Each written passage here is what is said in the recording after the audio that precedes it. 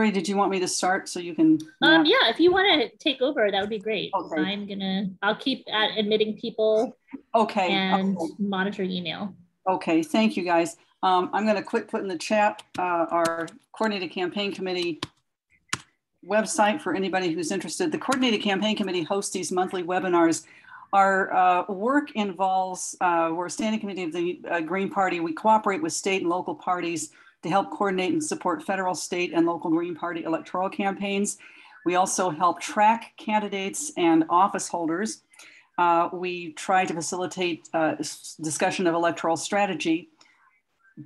Years ago, we had a political director that conducted campaign schools and did a lot of work in the committee. Since we don't have one and aren't likely to see one in the near or possibly all future, we've taken that on. Our members have conducted these monthly webinars, mostly monthly webinars, involving all aspects of campaigns, roughly running along the campaign year calendar, but not always. This one is a little bit of a different thing. We like to add some new and material that other parties aren't going to be able to provide. We also have a yearly funding application. We don't have a lot of money to give out, but we invite candidates to apply for limited funds, maybe anywhere from $100 to $500 for a few campaigns. And then we like to help promote with videos and live streams and stuff, so we can help promote and publicize Green Party candidates. A couple of our former co-chairs have done some in-person campaign schools, and we've hosted campaign school workshops at some of the national meetings. Last year, we conducted a virtual campaign school for Oregon. It went pretty well, and we have all of that material, or most of it, still available in case anybody wants to check it out or have a repeat. We help maintain the database, which is a more formal listing of candidates and elected office holders. But we also want to keep current candidates that may or may not be on the ballot yet, but we keep apprised of anything that's in the offing. And if any of you are aware of candidates in your state, whether you think we know about them or not, feel free to write to ccc@gp.org and just let us know. We also have a list of state liaisons whose job it is to do that, and in the process of finalizing an update of that. If you're not sure about that and want to know, please contact us. We can help you set something up if you don't have anything else. So we'd just like to invite, this is a little bit of a new and different thing, but we have EcoAction Committee who is offered to do this special training tonight, thanks to Mark Dunlea, the co-chair, also featuring Tony Ndege from North Carolina Green Party, and gubernatorial Texas candidate from Delilah Barrios, Green Party candidates in Pennsylvania, Attorney Warren, and members Maureen Doyle. We're all going to speak tonight about campaign environmental policy that candidates can use as their campaigns. So, and Hillary has mentioned that she's put in the application for candidate support. You can please fill it out if you're running and share it with all of your friends who are running. The deadline to apply is August 27th. So see, have I left anything out? I don't think so. So I will turn it over to EcoAction co-chair Mark Dunlea. We're going to hear about environmental policy that you can use in your campaign and hopefully be elected and put it into play. Mark, thank you. Thank you. Trying to figure out why this thing isn't moving. Well, there it goes. So I'm co-chair of the EcoAction Committee, and on the screen right now is sort of the duties of the committee. And one of them is to try to help inform and advise Green Party candidates on, environmental issues, ecological issues. And so we sort of put together this little presentation tonight to talk about some of the things we've already have done as candidates ourselves, but really wanted to open up the second half to get feedback, brainstorming questions from candidates, campaign manager, campaign workers about ways that we could possibly help in that effort. And we will, try to accommodate that. One of the things I want to talk about myself, I have been running as a third-party candidate, initially with the Citizens Party, and then more recently with the Green Party since 1982. And I've managed two presidential campaigns, about I think 3 or 4 gubernatorial campaigns, and then a bunch of United States Senate and congressional campaigns. So I'm also very happy to talk to people who have particular questions about campaign management, but also the particularly as related to environmental issues. I was Jill Stein's campaign manager when she ran for president last time. I was a climate coordinator in her first campaign, and I've been Howie Hawkins' campaign manager a number of times, and I was his campaign manager in 2010 when we first launched the Green New Deal. 2 years ago, I ran as the Green Party candidate for state controller, and one of the main reasons I did that is I had been for about 5 years at that point, 6 years, been coordinating the campaign in New York State and New York City to get the state and New York City pension funds to divest from fossil fuels. Mainly I started that on behalf of 350 NYC, which is part of the 350.org movement. We actually been successful, both New York City and New York State have agreed to divest. New York State's a little bit slower. Those are the second and third largest public pension plans in the United States. The state controller pension plan was, I think, about $220 billion, which about maybe 12 or $13 billion invested in fossil fuels. And the entire reason I ran, well, besides we need to run and get 50,000 votes for governor, my campaign was really focused on the divestment issue. And so I looked for a lot of ways to try to use the divestment issue to mobilize supporters. Here's a couple of palm cards that we handed out to people about the campaign, focusing on both on the state controller race, but also on the divestment issue, and asking people to call Tom DiNapoli.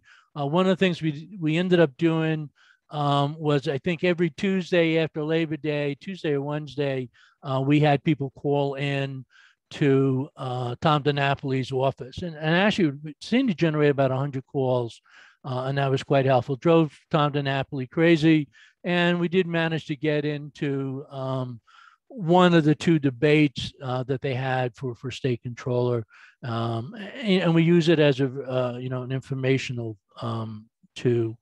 One of the other things I mentioned, Howie and I had started the Green New Deal back in 2010. We tried to put a lot of that into the 2018 gubernatorial. He was our gubernatorial candidate, and I was a controller candidate. This is something we did, I think, the day after Earth Day. About 2,000 people came to the state capitol. We were not one of the main organizers. We were certainly one of the organizers, but not the lead organizer. Both Howie and I got arrested that day, along with Gloria Matara, who is our state party co-chair. I see Gloria is on our call at the moment. And one of the races, Gloria was our lieutenant governor candidate when Howie was running for that. But we did look at various ways to bring the climate issue on. One of the things that I had done, also successful on this one, was that Governor Cuomo, the state capitol complex in Albany, New York, has been heated by steam for 100 years, and they include this steam plant in a very low-income African-American neighborhood. And I've been involved 30 years previously in defeating the state when they operated a garbage incinerator at this site in order to heat the state complex. And then the governor came in with an $88 million proposal to build 2 new frac gas turbines. Howie, in his 2010 campaign, had kicked off the campaign to ban fracking in New York State. He was attacked for being too radical, calling for a ban on fracking by all the big environmental groups who only would support a moratorium. But in 2015, we got the governor to do that. So while we have banned the burning of frack gas in New York State, we import a tremendous amount of frack gas from Pennsylvania. And he wanted to spend $88 million to put 2 new gas turbines in here so we could expand into a microgrid and produce electricity. We had about a 2-year campaign. Basically got the state legislature to amend the annual budget. And so they said the $88 million could only be spent for 100% renewable energy. And then, as my son calls the punk rock band, to the extent possible. And so we're still fighting what to the extent possible means. But this is a press conference that we held at the steam generating facility. And particularly this gentleman here is quite progressive. He was the co-chair of the group that was fighting the issue. And he was actually a Democratic elected official, the county legislator who represented that district. And he was willing to come out and join Howie and I and basically endorsed our campaign. One of the few Democratic Party officials in the state to do that. So one of the things we, and actually I did this last year, I did write some press releases about climate change and then try to get green congressional candidates to take quotes in it. A few of them used the model. We're willing to do that again this year. We could also pick out individual issues like garbage incineration and do a, Green Party opposes garbage incineration, and then take quotes from many of the candidates who run in against garbage incineration. And we could do it on any other myriad of climate issues. One of the things that Howie suggested, I wrote to him about this event and see what thoughts he had. And one of his suggestions was that we could help people develop a plan for local and state action on climate change. Howie and I did this when we were running for statewide office. A lot of focus on public power. One of the big problems in New York State, it takes 10 years to build large-scale renewables energy. So after 18 years of trying, we only have 5% of the state's electricity coming from wind and solar, and that's not going to solve the climate change. So one of the things we said, if we had public power and we had the local governments or the state building all this stuff, it would increase the opportunity for public input from the local community, who are often the ones who oppose to the siting of the plant. And of course, we support public ownership. It's cheaper and it's more democratic control. And we did try to push for, democratic planning. Here were some of the ideas to how we thought if you wanted to do it at a city level, you could talk about the issue of public power, about public transit. A lot of things politicians talk about, electric cars, which are nice, but public transit is a whole lot better solution, more of a green solution than electric cars. Public housing, I'll actually say that that's something that Bernie Sanders and AOC have talked a little bit about, a Green New Deal for public housing. Howie's proposal as a Green Party presidential candidate in public housing was only about maybe 50 times bigger than what Bernie Sanders was talking about, but at least Bernie helped put it on the line. And we can talk about other things. Here's just something I wanted to point out to people. I was involved with this in the Capital District. More as I was not a lead person on it, but a local suburban town developed what they call a roadmap for a sustainable future. And it has about 20 different areas and develop recommendations for climate change, mitigation actions, implementation actions. If somebody wanted to develop a green climate agenda, for either their city or their county or even the state, this would be a good place to start because it has a lot of good ideas. And then it also links you to both research projects that have worked on it, but it also gives you examples of local governments that have already, implemented it. Sort of running out of time before we go to the next speaker. One of the other things Howie did during his gubernatorial campaign, one of his pet projects, we should take public ownership of the internet system. Instead of having these private corporations determine who provides, broadband and stuff like that. And the unions liked it because they hated Spectrum And so it was a big fight to take over Spectrum by the unions, and they supported public power. And it tied into that very well. Here is a piece of literature that, you know, as many people may know, while Howie and other Greens were the first ones to implement the Green New Deal in his 2010 campaign, most people knew it after AOC was elected. Interestingly, we had helped a Green Party candidate run for city council in my neighborhood where I was living at the time in Brooklyn. He did quite well. Actually was cross-endorsed by the DSA, got 25% of the vote for city council in New York City. His campaign man, and we basically educated him on the Green New Deal, which he made part of his campaign. His campaign manager then became AOC's campaign manager when she ran for Congress. She's the one that ran the campaign during the primary. You hear a lot about the Justice Democrats. They didn't take over the campaign operation until she won the primary.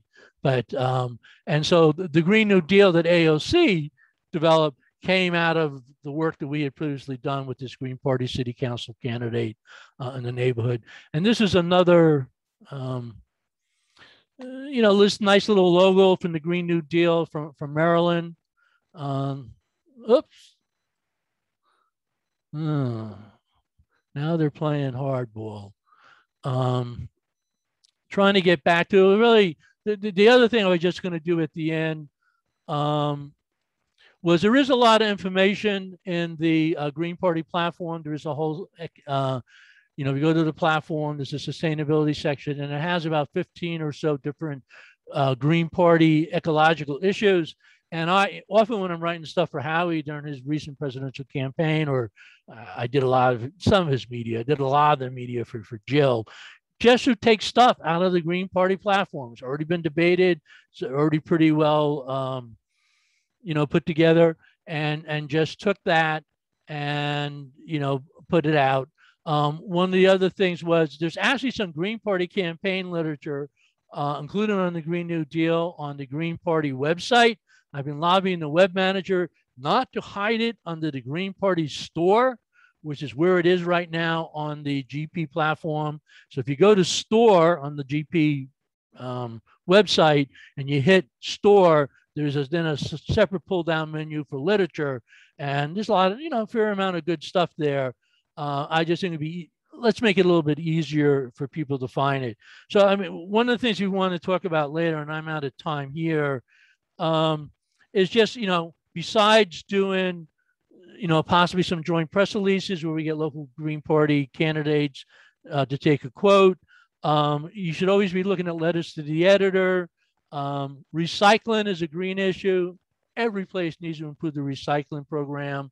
Talk to local environmental groups about issues they're already working on.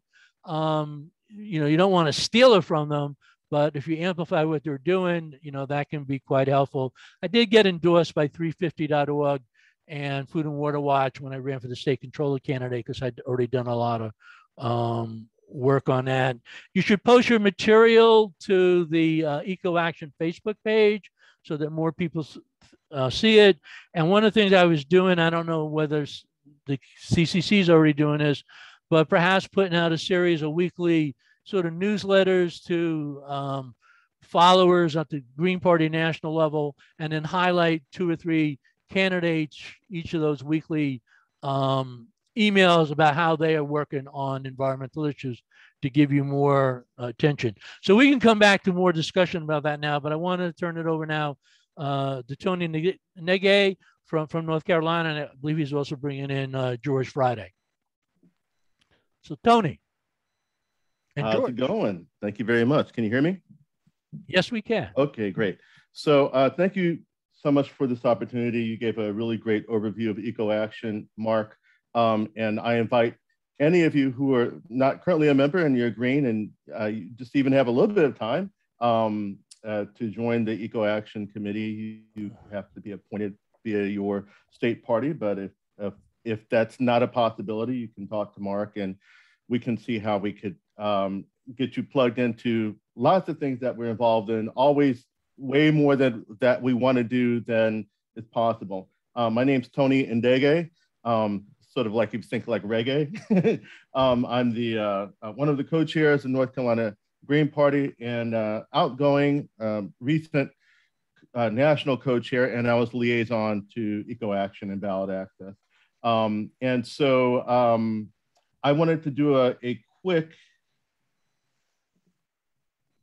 presentation, and I'm not going to be able to get through nearly anything, anything in depth in terms of like an actual like training, but I did want to touch upon environmental justice and publicly owned energy, which Mark Dunlea did a good job of talking about publicly owned energy. As I mentioned before, I am from North Carolina, live in North Carolina, and if anyone's heard of the term environmental racism, one of the places this was became a term actually it came out of the protests in the early 80s, 1982, in Warren County, North Carolina, which is one of the 5 predominantly Black counties in North Carolina. And they had, the state of North Carolina had decided to dump PCB filled waste into landfills, of course, in predominantly Black and rural area. And this set off a firestorm, really a landmark, I think, a protest wave that happened in North Carolina, but it also inspired lots of protests. We also had Black farmers who later on joined struggles against some of these same issues, as well as discrimination against Black farmers. So there's George can also touch upon some of these issues, but there's been a lot of, North Carolina has been like the center of a lot of issues that have highlighted economic injustice and also environmental racism and ecological justice. Fast forward over 30 years later, we had one of the largest coal ash disasters in history that occurred in the center of the state, Dan River, over 39,000 tons of coal ash waste, and that had all kinds of, as you can imagine, disastrous chemicals, cancer-causing chemicals into the Dan River, which does have water repositories that people use drinking water with. So this was a major disaster. No one was arrested, even despite the fact that it was revealed in trials as well as investigations that Duke Energy had, which is trades places as the largest energy company in the world, or certainly in the United States, with a couple other companies every 2 or 3 years. So it's pretty much the largest, or one of the largest, and it's in several states. And within these investigations, they found that there's several EPA violations, and that this was not the only coal ash pond, that there were about 33 coal ash ponds, many of which were unsurprisingly in areas that are rural, poor, and have a disproportionately large number of a Black population. It's very important to look at issues like these in your state, in your community, because you'll just uncover, if you just start peeling this away. There's so many things. Fracking, there's an issue in Stokes County that was right near a coal ash pond in Blues Creek, which is right near there. So my point is that there's plenty of areas in North Carolina that you can just kind of like peel away like an onion and find all of these injustices happening that are crossovers. Some people like to use intersectional. I just think that so many of these things are interconnected.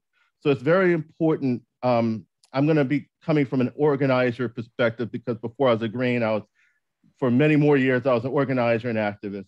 And it is very important, even if you're a party, to agitate, educate, and organize, because we're not we don't take corporate cash, right? So the only way that we can make up for this is by doing that. We also need to make connections between environmental justice, socioeconomic justice, imperialism, and war. And we also, candidates need to emphasize the necessity for publicly owned and democratically controlled energy production utilities, in my opinion at least. We also need to provide an uncompromising critique of capitalism. So this is why we have another party, because otherwise you're going to be mixed in with a party that serves Wall Street without question. And there's a lot of political confusion if you're talking about the fact that capitalism is causing all these things, and you have the Wall Street pick as the head of your party. So it's very important that this political space is opened up for independent movements, and that we're uncompromising in that, because that's really beyond anything is in my opinion the service that we provide to humanity, and I think we're going to historically provide in the history books. So Tony, you wanted to bring in George at some point? Yeah, because we're running late. Okay. Yes, we are, but you took plenty of time, Mark. So. All right. Yeah. We want to leave time for questions and answers. We're almost. So it's very important for candidates to educate, to educate and organize within their community. And the reason why is because several of our candidates, for example, Robert Courier at the top, was an activist for several years. He became a Green, but I got to know him through activism and Occupy and all these things, and through protesting these coal ash bills. So he was one of the lead organizers of a protest against Duke Energy using, they're gonna have rate hikes to pay for the coal ash bill, because they had billions of dollars to clean up, that they're still cleaning up now. So Robert Courier was our first. It took us a while to get on the ballot. It was the hardest state to get on the ballot, and he was our first congressional candidate. We also are calling for a moratorium, not just now during the pandemic, but we've been calling for moratorium for all energy shutoffs, on top of supporting actually a just transition to publicly controlled energy. Our second ever congressional candidate, he was here with Hallie Hawkins at Duke Energy headquarters. We had a press conference, was also calling for a Green New Deal and publicly controlled energy. And we coined this phrase that actually a while back, not one more dime, Duke, that a lot of folks have used. Very quickly, I promise I'll be 2 more minutes, Mark. We have that makes 7. 2 more minutes makes 7. I know I'm being rude, but I don't care. Okay, well, we have the Atlantic Coast Pipeline that went through some of the poorest areas in North Carolina, including Lumberton, which has the largest Native American indigenous population in North Carolina and in the Southeast. And the term wrong side of the tracks refers to, in many areas, the east side of town is the area where you find a larger working class population, black and brown population. And there's a historical reason behind this, and it is because pollution historically and smokestacks were, because in most of the nations like the United States, Britain, France, we have westerlies. So the wind blows from the west to the east typically. So the reason why you often find the bad side of the railroad tracks is the east side is because of environmental discrimination. I'm going to leave with this issue, the fact that we need to also look at imperialism, the effects of imperialism. The 10 most food insecure countries in the world generate less than, basically a small percentage of our greenhouse gases. However, climate change has led to food insecurity in all of these nations. As you all can see, predominantly these nations are in the global south and in Africa, with the exception of Haiti and Afghanistan. So this is very important to note, that we have to address imperialism.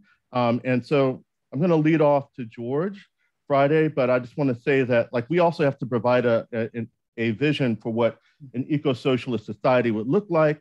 We've had North Carolina has hosted several, and the Socialist Party together locally has hosted several webinars, and some of them we talk about like what would another society look like? What would another how capitalism, because of its endless growth, creates the necessity for this. And growth is intrinsic to capitalism. So with that, I'm sorry for the quick overview here, but I did want to give George Friday a chance to speak. She's a national organizer with United for Peace and Justice and has been a lifetime organizer as well. She has a wonderful perspective, and I just wanted to hear a few words from her. Thank you for joining us.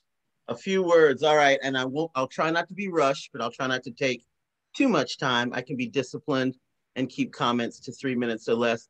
Y'all trip me out. I'm a Green Party member for a long time, but y'all like, let me try to squeeze all this content into no minutes, which is like kind of crazy. Not saying you're total respect, but it's a lot. So, all right, y'all, if you're considering running for office, God bless you, go for it.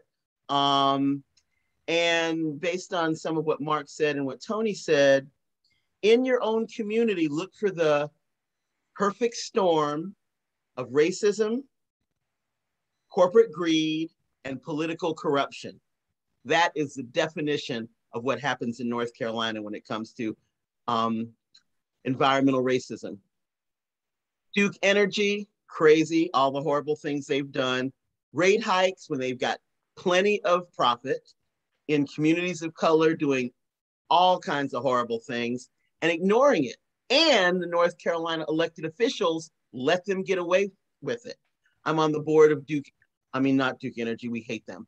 I'm on the board of NC Warren, and NC Warren has caught and exposed Duke Energy countless times. Maybe Kim Porter can put some links or something in the chat to help out with that, but it's there.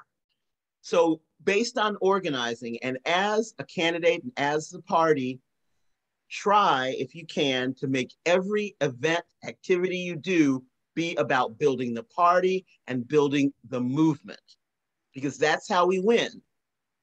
Building the party so we get people that join, and building the movement. Part of doing that isn't necessarily by giving people data and statistics and telling them how horrible things are and boring them to tears. Not saying y'all were boring, but not completely scintillating your presentations, but to validate the reality that people are experiencing. This right here sucks. Here's an alternative. Become part of the party. Help us build change.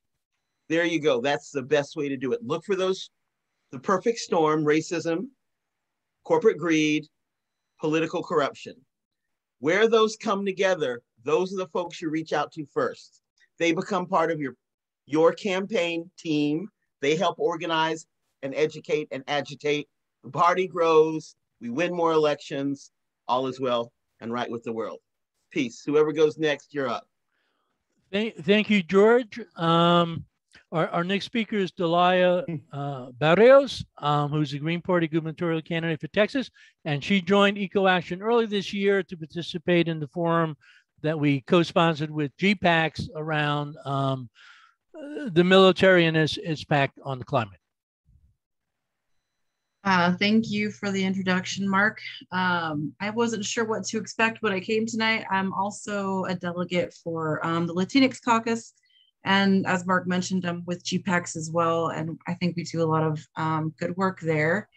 As far as my experience goes as a Green, I definitely see the concern for challenges presented. We're living in a very fast changing world. And I think that this is the right time to bring people to us. If they don't have a home elsewhere, they should at the very least be able to find a home with us.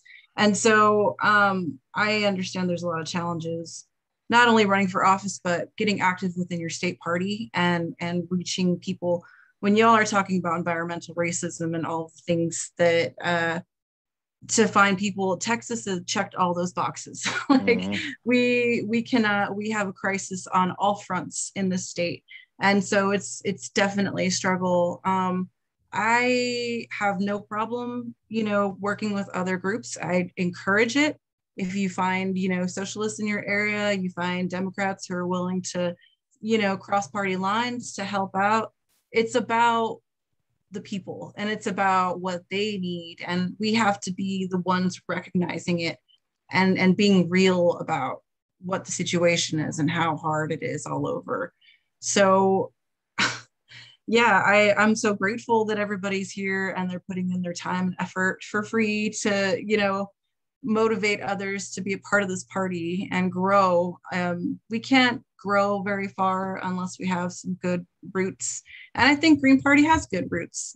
We've got nothing but activists here and people who care about the environment and people whose fight and struggle is the same as everybody else's. So I'm really happy to be a Green. I definitely have concerns with our structure only because it's almost like because we're so small, we're vulnerable in some respects. And I think it's really important. I think Mark was bringing this up, that we stay true to the pillars and we stay true to the values, because we can't change those goalposts as a party. We have to stay consistent. So I just think that that's probably one of the most important things. And don't be afraid to reach out, because you've allies everywhere. We're all over the country, we're all over the world, and there's lots of good work to do, and we can get a lot more done together. So thank you for your time. Well, Delilah, I'll ask you a quick question. Is there an environmental issue or two you were raising in your present campaign? So there's several. We had the winter storm, so public energy is seriously important. We have high COVID numbers, so universal health care is important. We have very, very greedy, corrupt people involved with pipelines and extractions that are harming the planet and disrupting water resources, which we have some, you know, really beautiful springs and nice hill country areas. Basically, every water source of our state has been very close to or actually polluted through the oil and gas extraction industry. So I think that it's all over the place. We had petrochemical plants exploding. I mean, there's a lot of things. We lost a fight to Kinder Morgan. And so that was something that I worked pretty hard on. And my experience as an activist, we went to court many, many times, and we lost, and you could see they were paying out, you know, oh, we're giving donations, oh, we're doing that. And it made my heart sick. It made me so disgusted that they could go beyond what the clear conscience of the public is, because there were a lot of us there that were protesting and it didn't matter. And I think that that's why what we do here is so important, because we need to somebody has to be watching all the time, and the threats are endless, and we have to just get together to make a difference, because water resources are being contaminated, people are being sick and exploited, and there's pollution obviously aimed at Black and brown communities more often than not. So pick one. They're all important. We've got, you know, several issues that we have to deal with. And I'm sure it's not too different elsewhere, but right now, you know, priorities are those three things. We got the healthcare problem, we got the oil and gas problem, and the water. And the immigration, oh my God, I'll get angry. So I'm going to stop talking about ICE right now, but that's another issue that we have to deal with too. Okay. Keanu Warren is running for city council in Chester, Pennsylvania. I know the incineration is a big issue, but Keanu, you want to tell us a little bit about your campaign? You have to come off of mute. There you go. Thank you, Mark. Hello, everyone. My name is Kearney Warren. I am a New Green. I live in Chester, Pennsylvania, as Mark has said. And my campaign, one of my major concerns is the environmental racism that's taking place in Chester. So my platform is climate justice is racial justice. I am a former SEIU Healthcare Pennsylvania organizer. So another issue for me is healthcare. I've been a home care worker, family home care worker for 20 years off and on.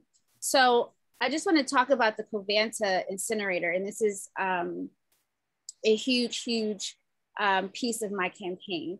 The Covanta incinerator located in Chester is the nation's largest waste incinerator. It operates with the fewest pollution controls. It operates with only 2 of the 4 standards, safety standards set in place. Chester has been named one of the worst cases of environmental racism in the United States. It's our largest air polluter and the largest environmental violator. It's one of the top air polluters in the greater Philadelphia area. Our incinerator burns up to roughly 3,500 tons of municipal and industrial waste every day. And Covanta is primarily located in cities that are predominantly Black, like Chester, Camden, New Jersey, and Newark, New Jersey. 30% of the burning trash becomes toxic ash, and it makes landfills more dangerous for groundwater. The other 70% becomes air pollution. So the toxic ash from the incinerator in Delaware Valley is dumped in the Delaware County Solid Waste Authority's Rolling Hills landfill in Berks County, Pennsylvania. The children in Chester, we have a high rate of asthma and asthma-related hospitalizations. The rate is 4 times the state average. Residents like myself are 50% more likely to die from brain disease and 25% more likely to die from heart disease than the rest of the residents in Delaware County. Our infant mortality rate is some of the worst in the state. We are 2 to 3 times the state average, and we have the 2nd lowest birth rates in the state.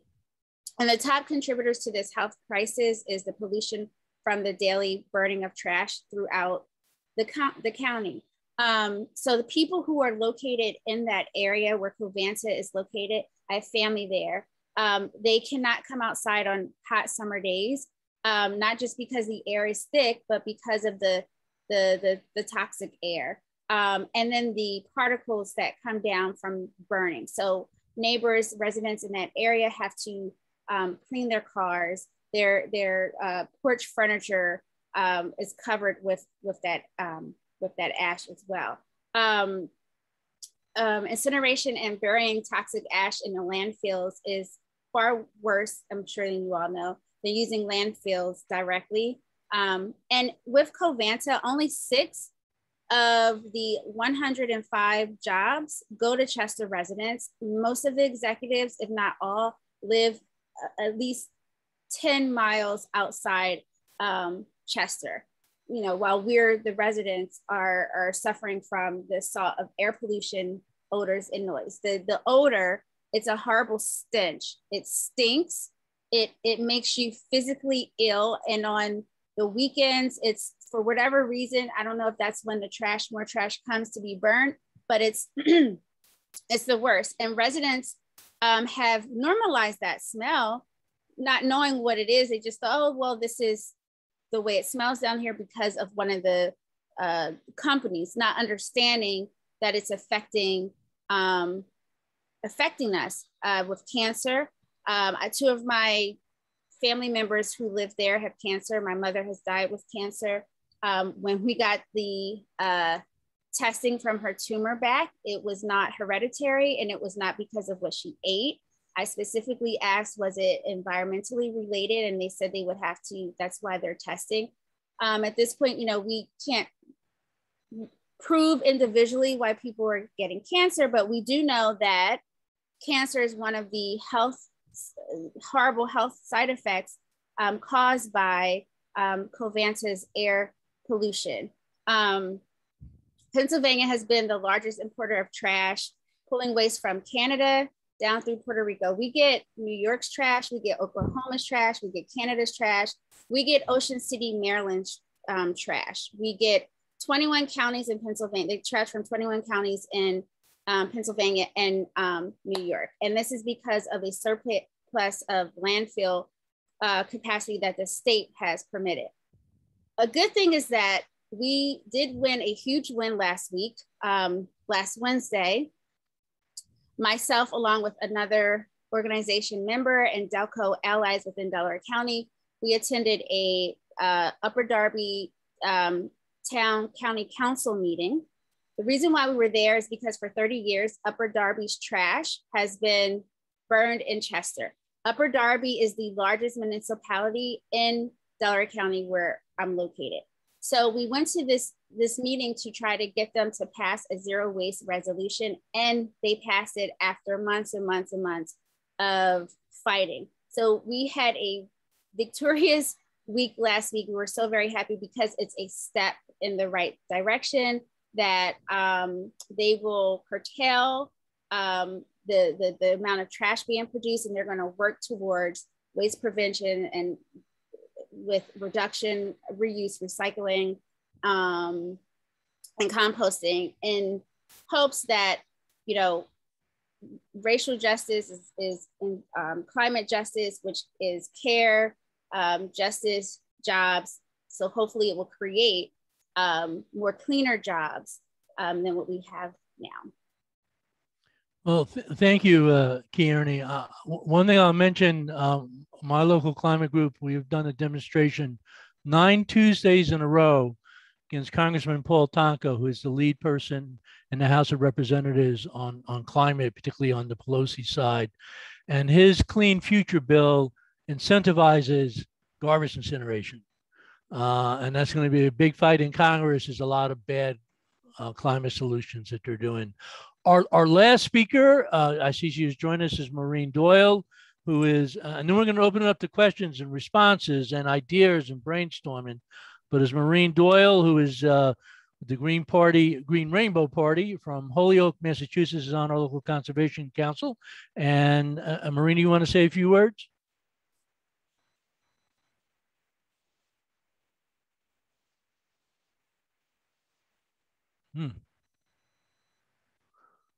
Maureen, can you, trying to see if I can find you and unmute you. She doesn't appear to be muted. Okay, yeah, Maureen. Oh, well, it does. Okay, let's see. Yes, unmute. No. Well, maybe Maureen, I don't know, has gone out to do something. Or Mike, who knows? So why don't we open it up to questions or comments, and then Maureen comes back to the phone. We'll have her join in. Actually, Maureen has a hi, sorry I'm late. Does anyone know about environmental justice towns? I learned about EJ designations when we were trying to close a Casella dump in our town. Being an EJ town opens the town city up to grants and other help. Check it out if you are working against a corporation preying on your town. There's also a mention of Mike Ewall, former, or maybe still Green, who's formerly on the platform committee, executive director of Energy Justice Network. So, and they posted the information, the URL in the chat. Right. Well, I do know in New York State, because we've been finding some of these similar problems, you can get designated as an environmental justice community, and it does give you a little bit extra protection and then also hopefully funding. But in some of the permit renewals we're doing, for instance, on a commercial hazardous waste incinerator across the street from a public housing project in Cohoes, New York, you know, they've been designated as an EJ community, and that gives them a little bit more of a clout. I guess if people want to ask questions or make comments, you want to post your name in the chat room so we can follow it. So I don't know if people can raise their hands, but. Raise your hand, I'll try to help. Yeah, that would be helpful. While we're getting ready, I actually have a question. Because one thing I was hoping to hear are, you know, I've heard a lot about people's experience with specific issues in their towns that may or may not, you know, many of us are running into something similar. But I'm wondering, and I don't know if this link ever did work for you, Mark. I sent something that was for an environmental website run by a former Green with very green content, but I was wondering about actual legislation or policies and specific issues. For instance, like the famous plastic bag ordinance that was adopted in San Francisco or Bay County or whatever, which was a Green created policy. Any policies like that? And the other thing you did mention, possibilities like getting certain things designated certain ways. is there any place where one can go to find directions to do that? You know, how can I take actual political action against or for certain things? Well, I mean, one thing, in the 2014 gubernatorial election, Howie Hawkins got 5% of the vote for governor, which is the highest in a century of a progressive third-party candidate. And we have been part of the grassroots campaign to ban fracking in New York State. And shortly after the election, Governor Cuomo agreed to ban fracking. And one of the things that I, decided to do was, it's easy to mobilize people to fight bad things. It is very difficult to mobilize people to fight for good things, because without the threat to their life and their communities and their children, there's not that level of motivation. And part of the problem is, if you only fight bad things, it's whack-a-mole. Once you defeat one bad thing, a bad thing pops up someplace else. You have to build an alternative structure to replace them. So we, after the 2014 gubernatorial election, did three things. During the anti-fracking fight, Mark Ruffalo got Professor Mark Jacobson and professors from Cornell to develop a plan to go to 100%. We could go to New York State, 100% clean energy, zero emissions by 2030. And so we developed a piece of legislation to do that.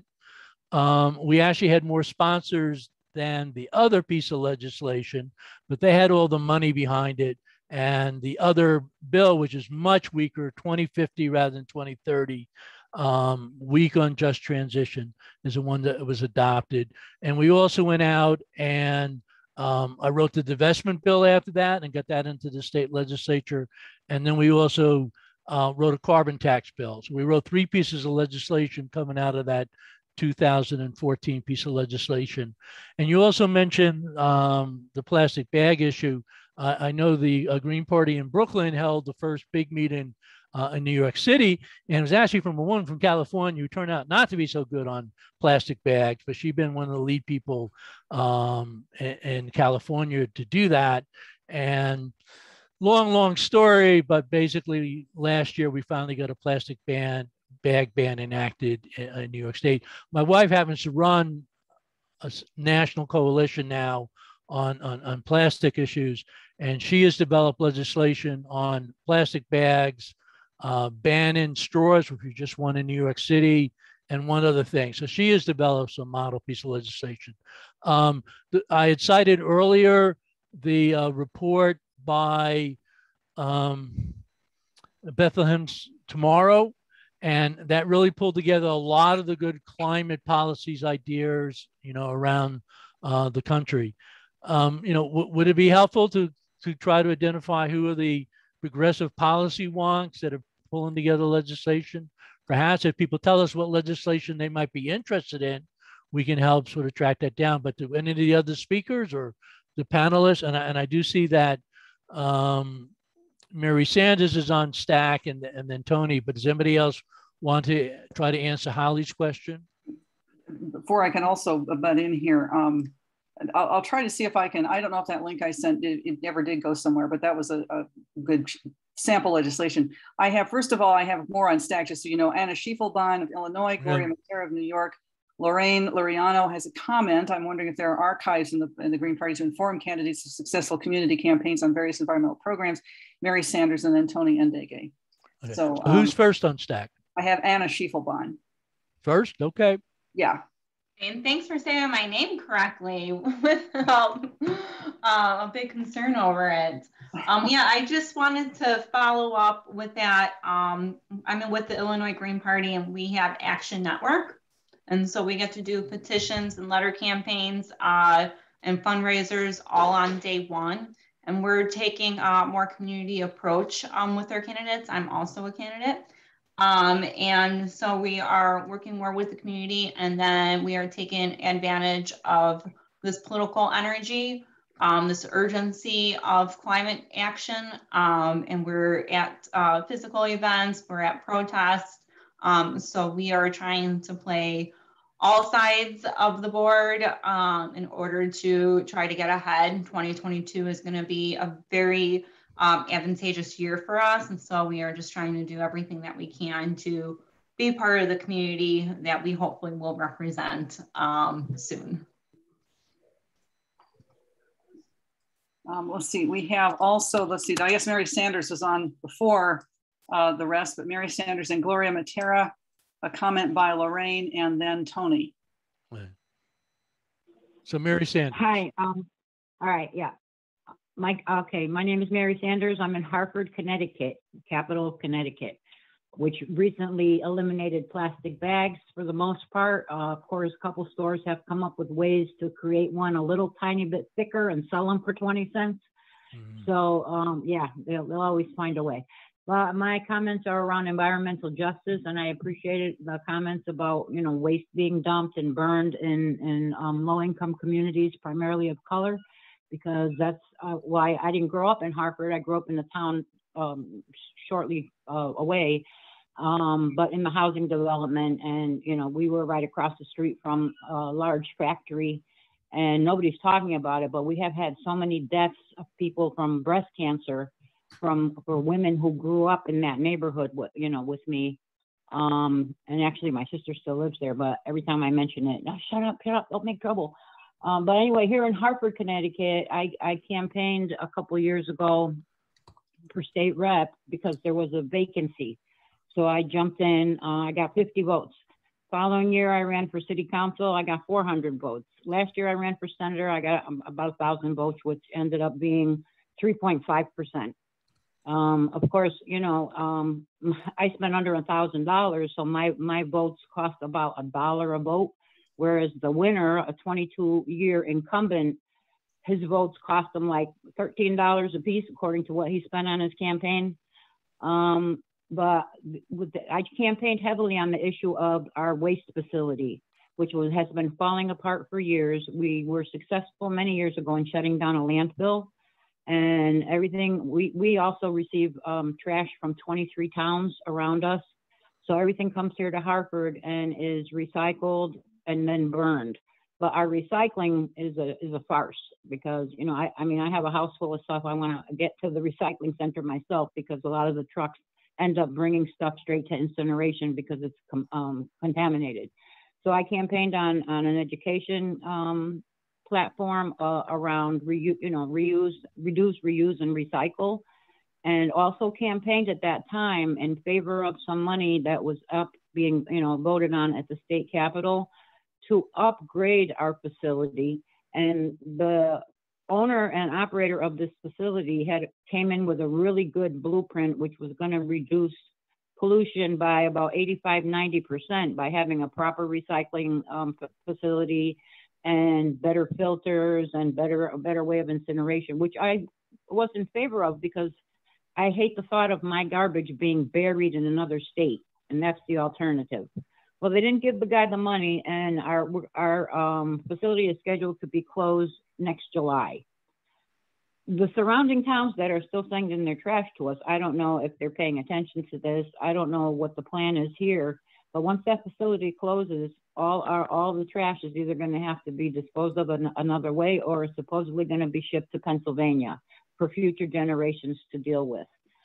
What do you guys recommend, if not incineration, and what can I campaign on next year? Thank you. Well, Mary, in Chester, we're pushing zero waste. I can put a link to the resolution that we just recently got passed, or the resolution that was recently passed to move to waste prevention, where the businesses and universities, colleges, government agencies in cities will begin to move to zero waste.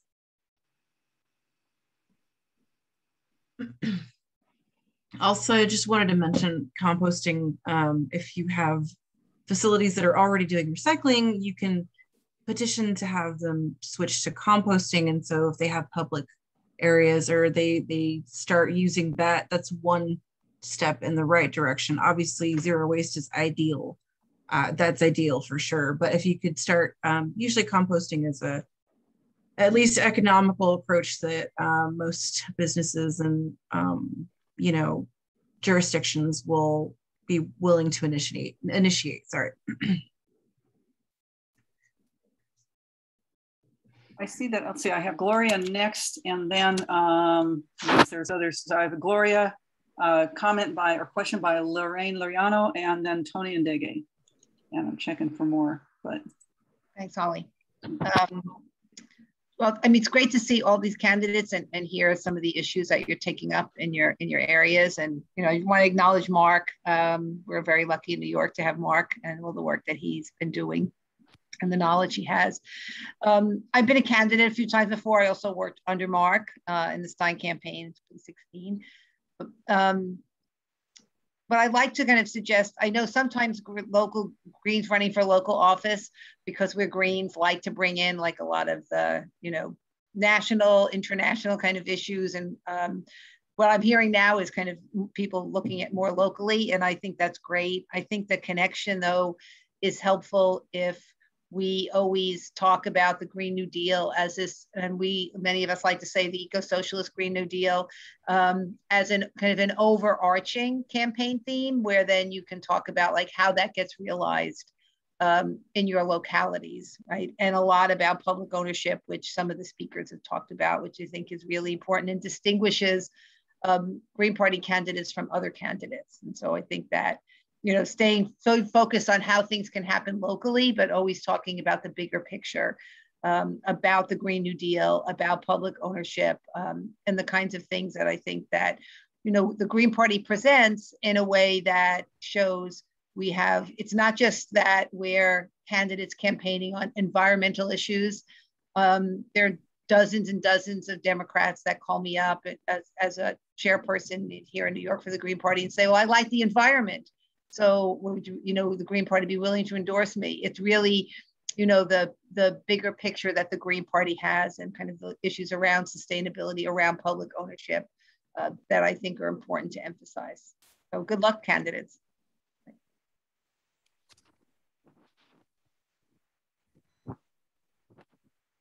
Lorraine Loriano, anyone wanted to take, let's see, I'll read this. She asked, I'm wondering if there are archives in the Green Party to inform candidates of successful community campaigns on various environmental campaigns.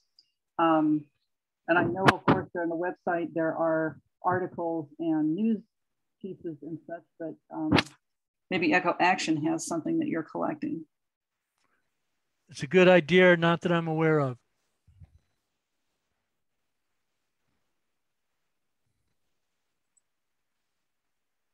Okay, that was, let's see, the next person was Tony Ndege.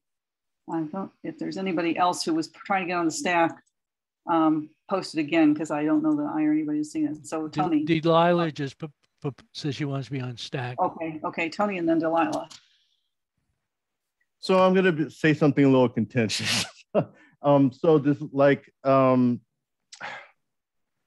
lot of folks have had issues with, well, you know, a big thing that our party in terms of public PR, as Gloria mentioned, is the concept of green, especially, you know, corporations just using green over and over and over, and greenwashing and corporate, you know, Earth Day fairs and what have you, has kind of left a sour taste in people's mouths in terms of, like, you know, what, you know, green means, what you know, ecologically sound things mean, as well as, you know, some folks see things like plastic bag bans as being regressive in a way, in terms of if there's like a ban is a ban, but like if there's, like, you know, in California, there's like pretty substantial tax. I'm pretty sure this is in several other states. If you get a bag, and some folks see it kind of regressive for people who have to, like, either catch the bus or something like that, you know, where your life is packed with, like, working and getting from one thing to another, And sometimes there's a bit of resentment in terms of like these kinds of like band-aids, in my opinion, to the issue as being against poor people. I know that's something that we don't talk about always, but I think it's something that there's people who feel this, like that there's a divide. Would any of our candidates like to address that, or anyone, you know, in audience or speakers over? Yeah, I would like to address that. I spent my entire professional career as an anti-poverty organizer, initially as Acorn in Texas, among other places. And then for 28 years, I ran a statewide anti-hunger group and was the lead group on welfare rights and stuff like that. A lot of groups in New York City were very resentful of people who raised the issue that a so-called fee on plastic bags, if you didn't bring returnables, would be regressive. They say you act like low-income people are not concerned about the environment.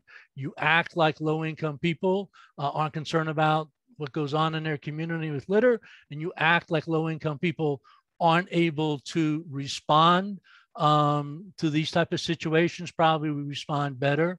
And, you know, so they fought very hard against that particular argument.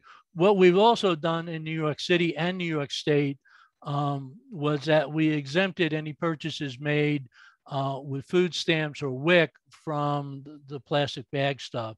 But anti-poverty groups in New York State were very vocal that they supported getting rid of plastic bags.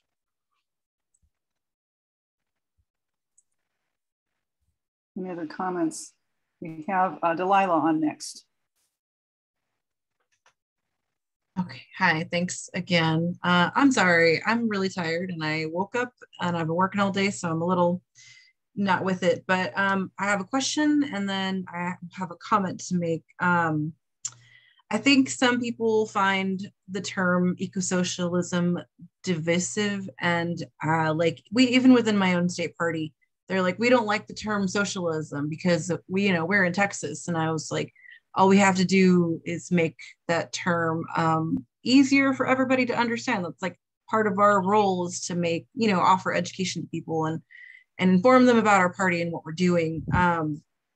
But nevertheless, I obviously identify as an eco-socialist and try my best to work with other parties and get out as much as possible. I did want to make the recommendation that the Yes Caucus members are very adept. And if they are in your state, you should do your best to reach out to them because they have a lot of good methods for reaching other people and getting your message out. So like we're trying to get more members into our Yes Caucus. I think they're a really resilient group and, they're all young. So it's like they have a different perspective than a lot of us do. So I think it's important to just keep them in mind. And as far as campaigning goes, the most success I've had, I'm a working class person. I've worked in surgery for 18 years and I have no problem, regardless of political background, making strides with people as long as we make it a working class issue and a working and poor people issue, because everything that we are struggling with affects us the most. And so it's just an easy way to kind of break the ice if you're finding that people are a little bit resistant to having these conversations that are obviously really important. The question I have to other longtime Greens is, what do you do with such, we talk about resources a lot and how they're important. And one of the most important resources is people and having people to help you and having people to work with. What do you do when you're lacking in that department? Like, we don't have the resources for a state as large as Texas. And we have been trying so hard to get people in, and it's just, it feels like we don't have any resources. So other than like fundraising, do you guys have any ways that you recommend to kind of overcome that barrier?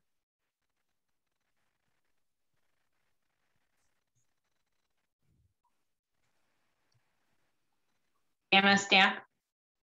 Mark Stack. Anna, go ahead, and then Mark. Yeah, so we found that we can do virtual phone banking. Not only, you know, get the training and everything together, but people are comfortable between giving them 3 to 5 phone numbers and then following up with them, you know, every couple of weeks just to check in. We have some free data from the March for Medicare for All.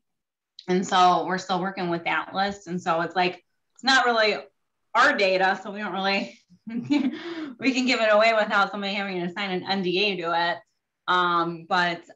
So I think that is really engaging, that's COVID friendly. People, it's a doable task, and it gets people activated. So that's one thing that we've been doing. Thank you. I mean, I've been a candidate, I think 5 or 6 times at this point, and probably ran about 20 other campaigns. A couple of things. One is that I have found for local races, Green Party usually was able to outraise the Democrats, New York City being a big exception.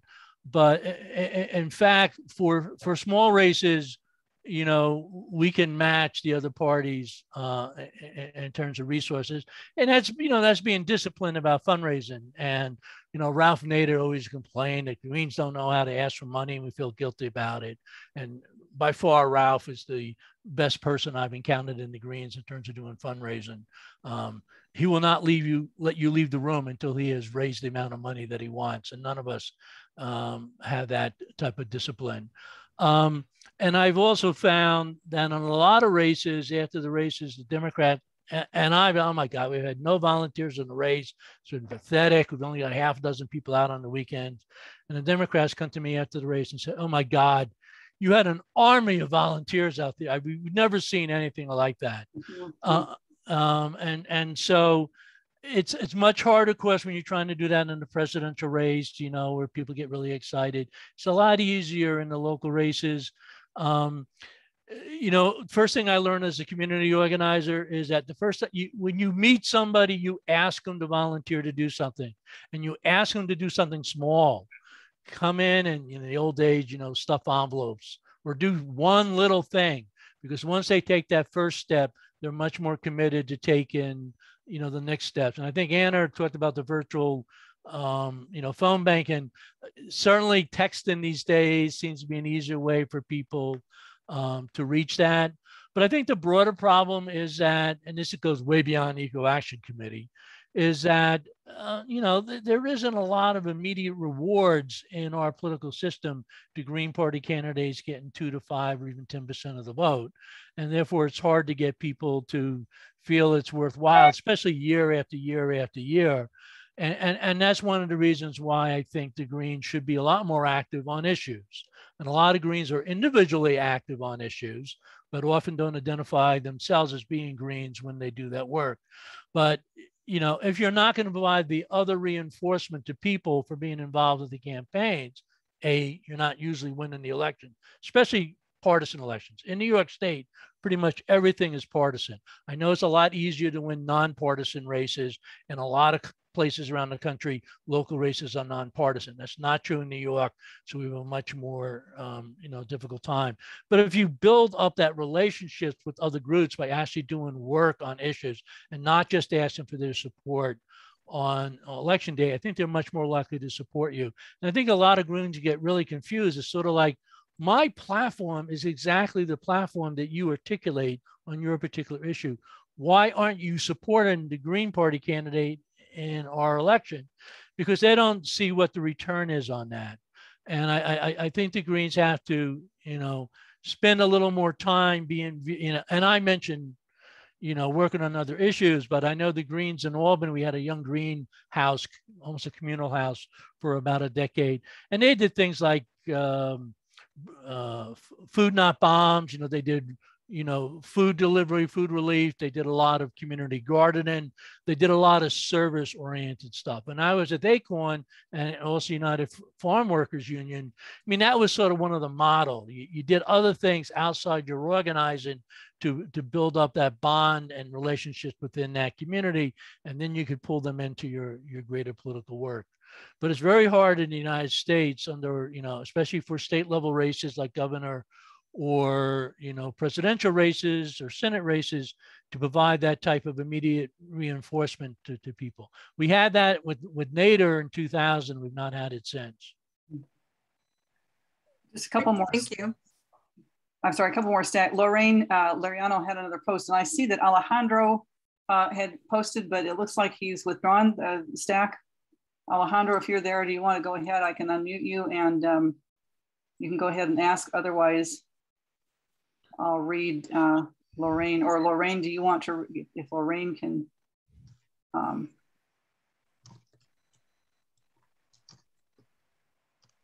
oh, okay.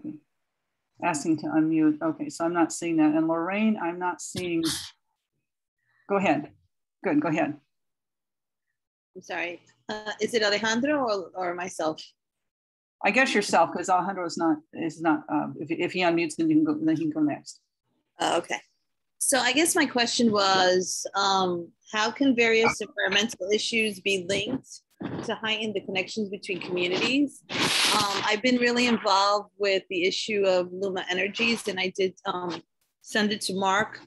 And I know that Luma Energy just recently received a contract because in Puerto Rico, there was actually a public entity, the Autoridad Eléctrica de Energía, and that was dismantled because, you know, there's a fiscal control board that was set up by Congress, and they gave this really lucrative contract to a company that was just created a year ago. They were created in January of 2020. They got the contract in June, and they just started being the energy contract. And so the problems with Luma is that Luma Energy has already spent about $162 billion, and they are going to have a huge amount of money accessed by FEMA. And I think that this is inappropriate because there's no real plan for clean energy. And there's also the issue that workers have been displaced. The active union was displaced when they dismantled the public utility. And so I'm just wondering what other communities have something like this that has occurred, that possibly Puerto Rico, you know, that this issue could be looked at and also advocated, because we're looking at millions of dollars going to private companies that have no commitment to the people. We're talking about 44% of the people in Puerto Rico live under the poverty level, and they're receiving bills that are of $150 or $200, right?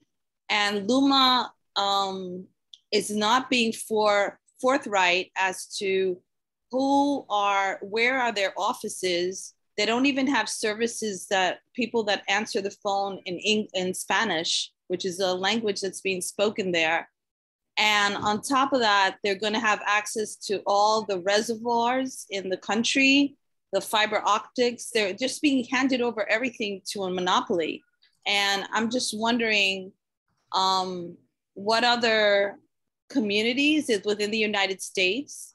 I mean, I think the Luma issue should be an issue for the Green Party in general, because there's so many levels of violations, from workers' rights to the rights of energy, and the fact that there is a coalition within communities that has offered an alternative that's not going to cost $15 billion and will not like give all this money to something that's not even going to reconstruct the electrical grid. So that's kind of my question. I know it's huge, sorry, it's a huge issue, but thank you for listening to me. Yeah, if I may, Lorraine, that's a really important question to ask. I know at least stateside, any groups that are abolitionists or against the prison industrial complex, you would find allies there, because often these extractors hire police and those sort of private agents to protect themselves from, you know, people who are trying to protest and slow down their, you know, business interests. So those groups are definitely going to be helpful. And also anybody that you can meet in the Indigenous community are usually very well, they have the framework for organization for these type of things, because, you know, pipelines, all of this extraction is going around all over the nation, all over the world, and Indigenous people are the ones leading the fight back, and they're happy for anybody to help them, and they're happy to help other people for these types of efforts. So depending on where you are, I would look for those two groups, those advocates, to try and ally yourself with to get more people involved. Thank you. Thank you so much. I mean, a couple of comments I would make. I mean, one, whenever we talk about public power, I try to say we want public ownership and democratic control. And if you don't have the democratic control, then the public ownership is not going to be any good. And we see that in New York with our statewide and the Long Island Power Authority. I mean, I think the other problem is that most governments are corrupt, and they steal whenever they can the taxpayer money for the benefit of the special interests. And I think Puerto Rico is a more extreme example of that as a legacy of colonialism, where basically it's been opened up for the wealthy from the North American continent to, you know, rip apart the system. I mean, one thing, unfortunately, that's not going to work is a rational discussion about the problem, because they know what the problem is, and they're doing it because it's corruption and it's making money for people. And, you know, and I think in those type of situations, you need groups to put their bodies on the line, unfortunately, which is not an easy thing to do, but to say this is not going to occur, and we are going to physically, you know, try to stop it in a nonviolent manner. You have to make it a, you know, a crisis situation. And I know that a lot of groups in New York City, because of the role of Wall Street in this whole vulture funds that they've been doing in Puerto Rico, have been, you know, trying to address it. And it gets a lot of publicity, but we don't tend, you know, to win it. It's a very, very tough fight, unfortunately, in Puerto Rico. And I don't pretend to be an expert on Puerto Rico. I just know colonialism is a tough legacy to overcome. And Holly, I would like 5 minutes to wrap up. I was just gonna say we're getting close to the hour-and-a-half point, so it doesn't seem like there's any other questions yet. So yeah, why don't you go ahead? This is good timing. Yeah, I mean, so EcoAction wants to help candidates, and you know, we didn't come up with a lot of concrete things today.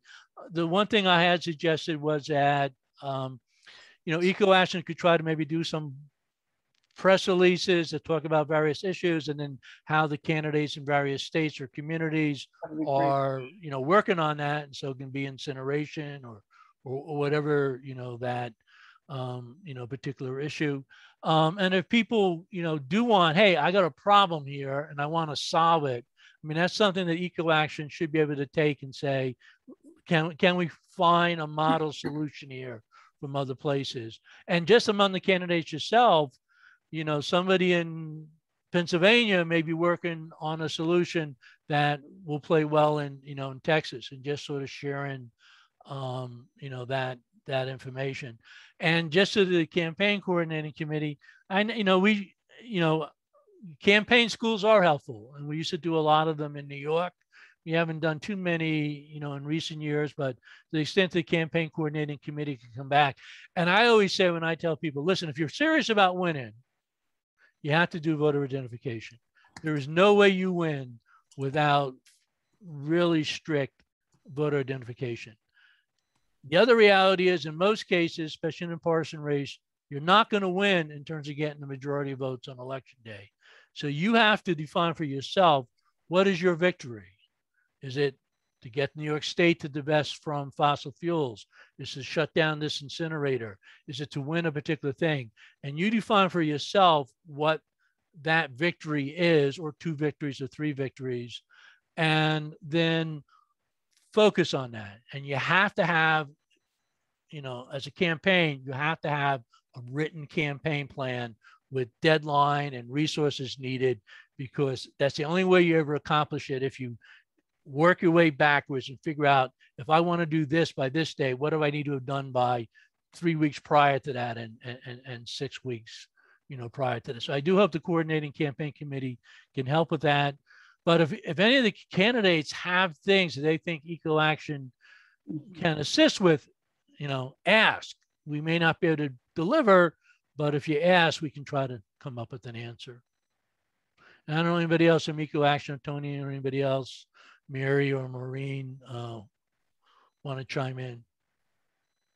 A couple minutes left, but thank you. And we've posted, contact EcoAction directly, contact Coordinating Campaign Committee, YES group directly for further details, or one of us, and we will go and ring doorbells and try to get answers. But one other thing I did want to mention on the climate issue. One of the things I've been working with the Global Greens is COP26 is coming up in November in Glasgow, assuming it doesn't get canceled because of COVID again. It was canceled last year. This is viewed as the last chance COP. There's going to be a particularly big fight about third world countries and then also reducing emissions. This will have a lot more attention as we get closer to November. And so the extent that the Greens are out front, at least talking about that, it will pick up attention as we get closer. And the other thing at the national level is this $3.5 trillion infrastructure green stimulus package that Schumer has passed the House today, the $3.5 trillion. Every major climate group, all of whom have been fighting at least for a little bit more. We asked for 40 trillion. Most of the groups are asking for 10 trillion. They settled on 3.5 trillion. Every other group pretty much has now jumped to defend the 3.5 trillion and has dumped asking for any more money. So the Greens are about the only ones left that's saying what you're doing with this is totally inadequate. And we're the only ones that have the courage to stand up to say everybody else has now gone on the defensive. They treat in the 3.5 trillion as the ceiling and will negotiate downwards rather than trying to treat the 3.5 trillion as the floor and trying to push it upward a little bit. Thank you. On that note, thank you. Thank you guys for doing this, and hope we'll be back and with more. Mark, I should EcoAction encourage people to talk up COP26, do letters to editors, Facebook posts, etc. And we're almost out of time, but go ahead, and then maybe there's something more that EcoAction can put out with talking points. You guys do a really good job with talking points and stuff. Well, COP26 is doing that stuff, and I forget the exact date. I'll send it out. I think it's September 9th. They're doing another webinar, and it's particularly how people can participate at the local level. And they're having examples from around the world. Their webinar is actually very interesting because it's the first time I've heard Greens from Kenya and Argentina and Egypt and Lebanon, talk about how they're doing. I will say I've discovered the Green Party of the United States is about the most progressive Green Party on the planet. There are some that can challenge us, but the rest of the Green Party is a little bit more moderate than us. But I will suggest to them that they should put out more talking points so that candidates, and I think they want to do it, that local Greens can begin to amplify the COP26 message. But yes, letters to the editor would be very helpful. And the Stop the Money Pipeline is one group that's running a national campaign right now around COP26. They're the one U.S. group. I mean, a lot of groups have it on their radar, but the Stop the Money Pipeline is the one group that has an actual campaign. Thank you. Well, thank you to our candidates. Yes, yeah, it's fantastic. Yeah, thanks. This is really great. Good luck to everybody. We'll see how things go. And thanks everyone for attending. Sam Hales, the URL for this recording will be available in a couple of, we don't know how fast. We might be able to get it up faster, but I'll see if I can, get the URL and share it via Google.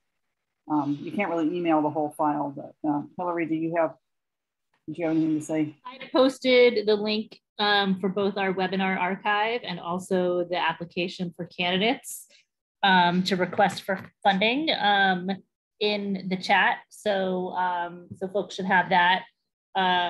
Sam, I don't know what you mean about sharing the video and how that relates to the application. They're two separate things.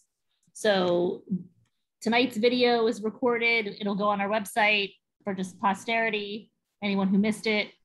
Completely separately, we have an application for current candidates of all kinds, like of Greens, but anyone who's going to be on the fall ballot to request support and money from the national party. So those links are both in the chat. I don't think we're going to do a webinar in September. Instead, we're going to do 2 different Facebook Lives with candidates. So stay tuned for details, but those are going to be September 14th and September 22nd. And then we'll probably be back in October with our Get Out the Vote call. And then it'll be election day, amazingly enough. So we're countdown to a couple more months and then that's it. So thank you all for participating. Thank you, EcoAction, Mark, Tony, George, Kearney, Delilah, Maureen, everyone. And thank you to the candidates for running. And I think that's it. We have one more late breaking thing. So just to know that, link. Go ahead, Alejandro. Quick question. Good question. Yep. In regards to the funding for this year, is it only for 2021 candidates or is it also for 2022? Nope. This year is only, we do it just for the year. So next year we'll fund 2022. Awesome. Thank you. Yep. We got next year. Thank you, everyone. And good luck. Hope to hear great news coming up in November. Thank you. Good night, all. All right. Good night.